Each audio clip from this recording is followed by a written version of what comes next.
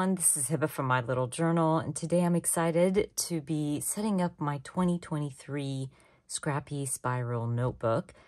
Before I start setting up my 2023 and working on my first spread in my 2023 Scrappy Spiral Notebook, I wanted to do a quick flip through of my 2022. I am not done with my 2022. I think I'm at December, if I'm not mistaken. And I did actually start working on December, but I do have to add, my embellishments and my stamping and things like that. But I thought it would be fun to do a quick flip through of my 2022, and then we can start setting up my 2023 Scrappy Spiral Notebook. If you're not familiar with this notebook, I do have a class in my Etsy shop. I will have it linked in the description box for you. I share all the details about this notebook, how to set it up, photo printing, embellishing, all that good stuff. But for now, we're just going to do a flip through. I did want to also mention that I discovered this notebook from Muchi Things, and I really just fell in love. When I saw it, I knew I could do something with it. And before I start again, I wanted to share that it's a very simple layout. And it's a great way if you want to start scrapbooking, but you don't want to do put all the effort into scrapbooking.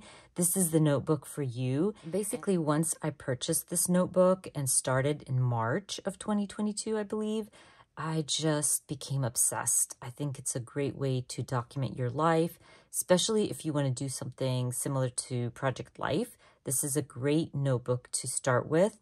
I'm obsessed. I love it very, very much, and I can't wait to start my 2023. But anyways, let's go ahead and start.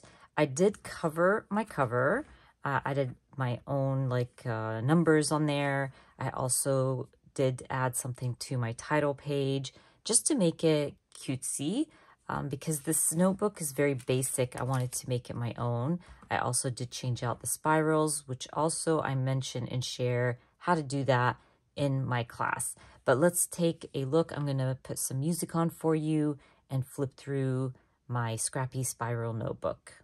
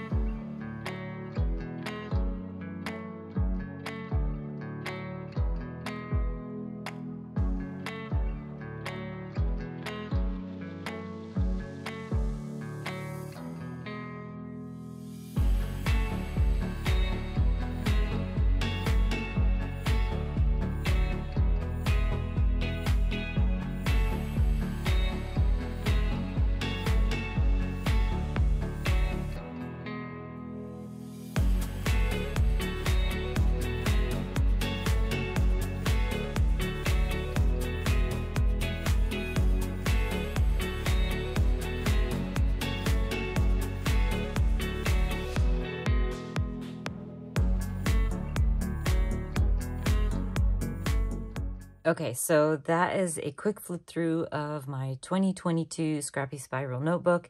As you can see, I'm still not done. There is a few pages in here that's missing, maybe journaling or something like that, but it turned out so good. I love it so much. I'm so excited to start the year, the beginning of the year in my Scrappy Spiral Notebook, just because I discovered this in March and wanted to try it out.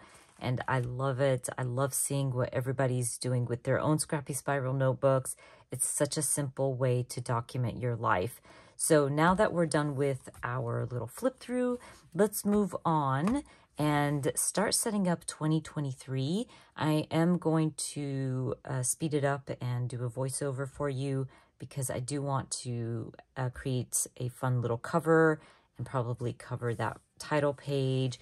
I also purchased some new monthly tabs, and I also added some new, or I want to add some new printouts in here. So I want to share all that with you. I don't want this video to be too long, so let's get to it and set up 2023. Okay, let's start working on my cover page. So I went ahead and covered this with a grid pattern paper, and I thought I could use these vellum numbers from Studio Calico to add 2023. Now, before I start with the process, I do have to thank my friend Karen. She is one of my Peaches members here on YouTube. I was looking for another two, and I couldn't find two twos in my little stash, and she was kind enough to send me one of her twos so I can add 2023 to my cover page on my Scrappy spiral notebook. I just knew ahead of time that I wanted to use these vellum numbers. They're so pretty and bright, and she was kind enough to send me hers. So I'm gonna use these vellum numbers to add 2023. I went through my stash again because I felt like I wanted a darker 0, and thank God I had a darker one. So I'm going to be using that one instead. I like how it looks, so I'm gonna go ahead and stick them down. Now, because these are vellum, I'm not gonna be adding a lot of tape to this because I didn't want it to kind of come through the vellum numbers. But I was thinking maybe I'm gonna run this cover through my laminator and laminate this. I'm not sure yet, but for now I'm just gonna keep it as is, and hopefully these numbers don't fall off.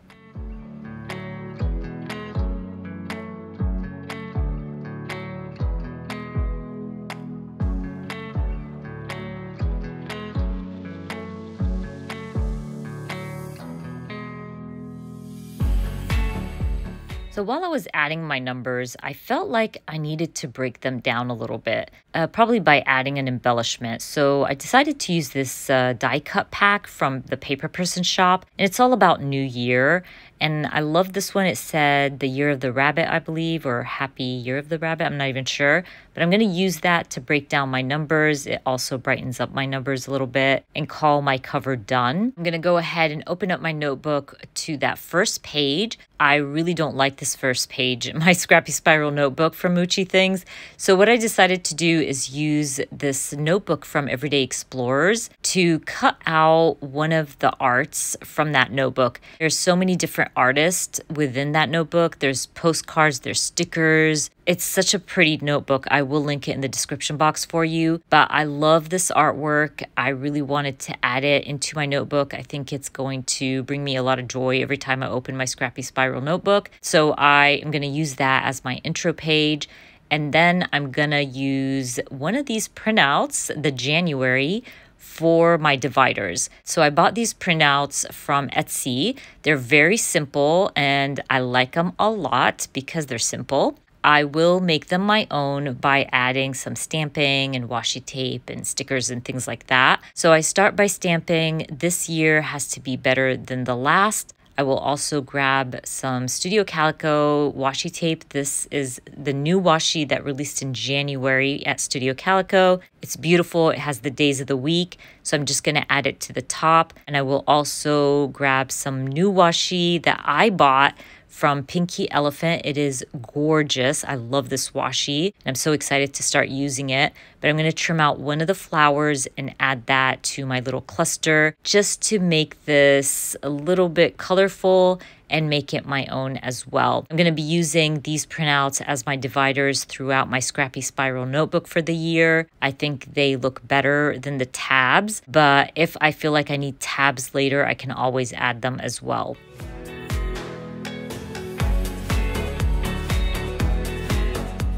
Going to work on my first spread for 2023. So I'm going to be documenting New Year's Eve and day in my 2023 Scrappy Spiral notebook. I have photos from our day. We went and watched Avatar as a family, and then we met up with my parents and my sister and her husband and had dinner together, spent the evening together. So I wanted to add some of those photos in there.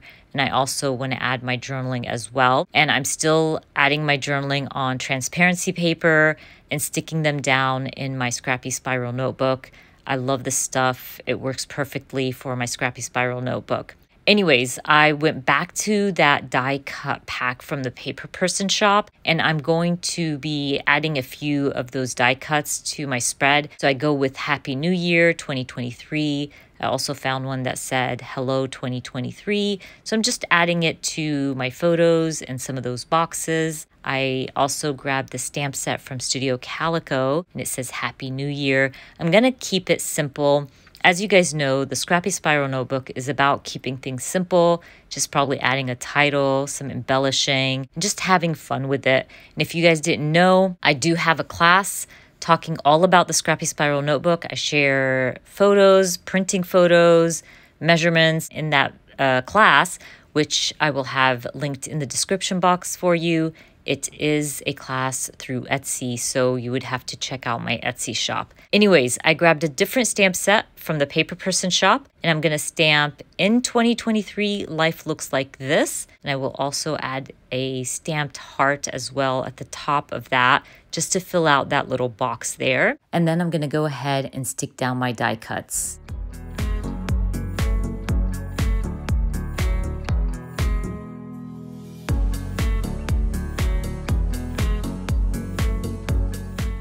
Now that I have my die cuts stuck down, I can go ahead and stamp that little heart. I'm gonna stamp it with this beautiful melon ink from Close to My Heart.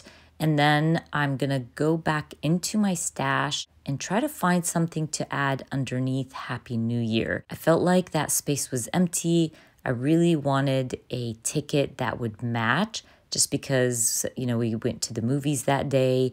So I actually found one that fit perfectly. So I'm gonna go ahead and stick down this little ticket. I think it said 1 day at a time. And once I stick that down, I can call my layout done. Anyways, don't forget, I will be linking everything I shared and used down in the description box for you. I hope you enjoyed watching this video. And if you did, please give me a thumbs up. And if you are new to my channel, please consider subscribing. And I hope to see you guys very soon. Bye.